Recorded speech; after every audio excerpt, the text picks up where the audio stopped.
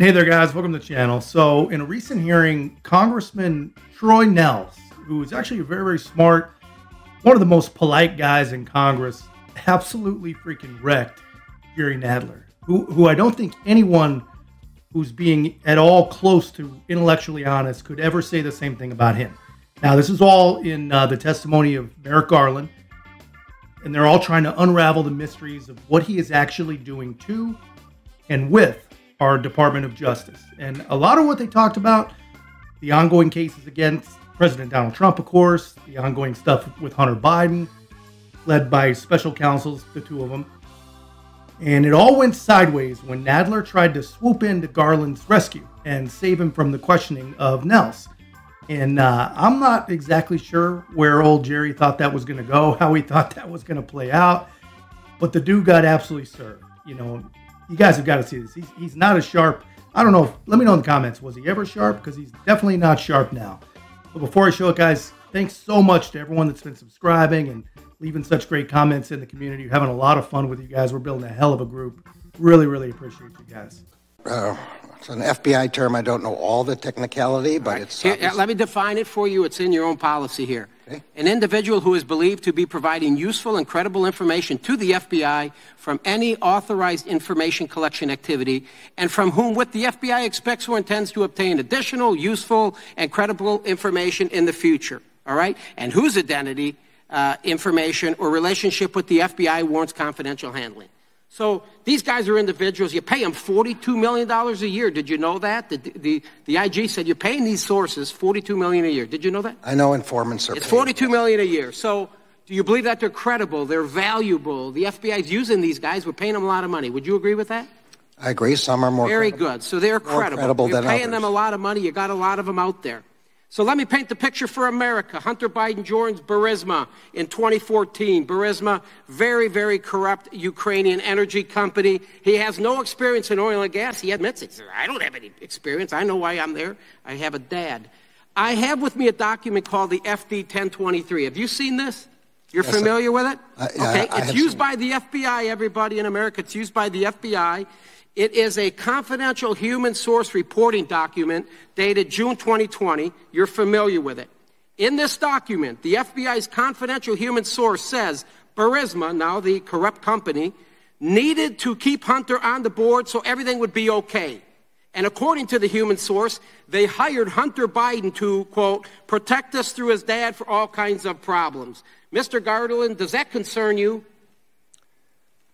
Okay, it should. I got limited time. Remember, your sources are credible, trustworthy, honest, and valuable. Are you familiar with Victor Shokin? The document that you're... Who is Mr. Victor Shokin? So I got 3 minutes left. You want me to answer that? Yeah, Victor Shokin. Who is he? I don't know. Do you want me to answer the first question? Okay, he's the prosecutor, folks. He's the prosecutor that was... He oversees all the corruption in Ukraine. We know there's corruption over there. For the American people watching, after a few months after Hunter Biden joined the Burisma board, Victor Shokin was named Prosecutor General for Ukraine to target corruption. And one of his investigations was into Burisma.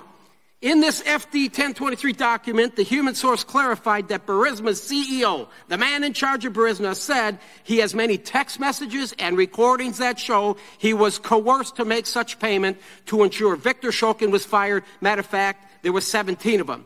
Mr. Garland, it's clear Joe Biden wanted Shokin fired so he would stop looking into Burisma, where Hunter was on the board. Would you agree?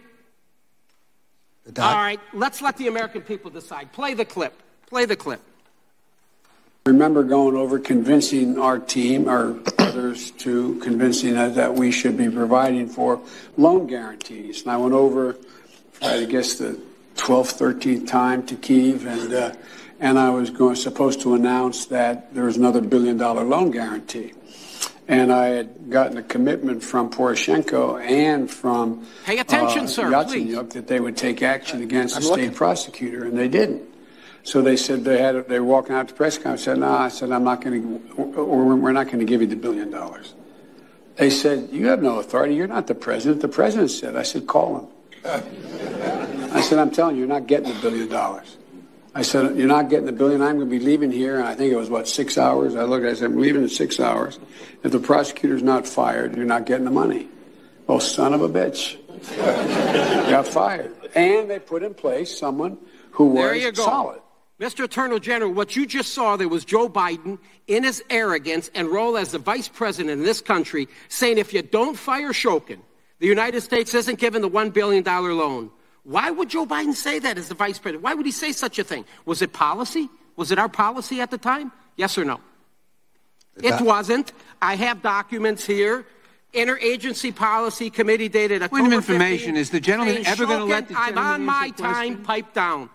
Saying Shokin had made significant reforms. Texas. He's made significant reforms. Shokin did. Matter of fact, John Kerry says he was impressive. And you know, within a few months after Shokin was fired, they appoint a prosecutor that said, we're not going to look into Burisma anymore. Cancel that. Forget it. We're not looking into Burisma. Boom. Here comes the $1 million. Joe Biden threatened the Ukrainian president and the prime minister. Everybody can see it, to fire Shokin, or the United States won't give the $1 billion. If that is not quid pro quo, sir, what is? I will tell you what it is, and America agrees with me. It's bribery, and it's impeachable. Are you going to do something about it? I bet you're not, and that's why you, sir, also need to be impeached. So, yeah, man, poor Jerry, dude. I don't know what he thought was going to happen, how he thought that was going to go. I don't know if you guys saw my video about him getting absolutely blasted by his own constituents over his support for illegal immigration. But the dude just can't win lately, which is good. He's got every bit of this coming. You know, they are the ones that turned the justice system into a three-ring freaking circus during Trump's era. Congress, too. All the grandstanding, all the showboating. What did they think was going to happen? Now they're all about decorum and they're hoping for easy, breezy questions. Come on, dude. What planet are these people from? Well, they're from the planet where they were able to steamroll Republicans for decades. So I guess it makes sense. But, you know, let me know in the comments. Are they really that dumb that they didn't think that they were going to receive at least some of the same treatment? And honestly, I don't think Nadler's going to win re-election. The guy is definitely slipping, but we'll see how that goes. Guys, that's just my take. I thought you'd get a kick out of that. Let me know yours in the comments. And if you haven't already, please make sure to like, comment, subscribe, and most importantly, share the channel. We'll see you in the next one.